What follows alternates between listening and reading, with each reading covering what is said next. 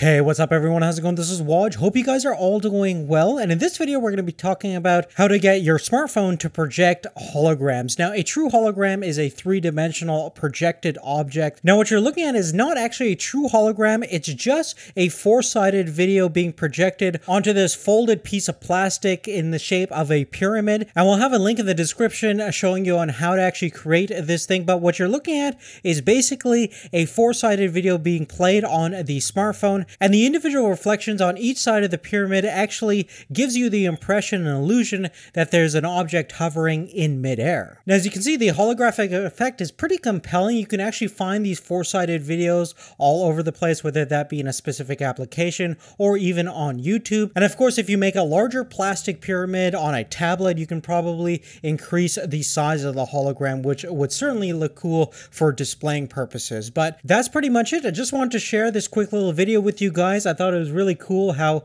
you can basically create a hologram on your smartphone for under $1. And again, check out the link in the description for how to create your own. I actually made this one in just under 20 minutes, so it's pretty simple and straightforward. But if you have any specific questions, let me know in the comment section down below. Thanks again for your support. Thanks for watching. We'll see you later. Take care.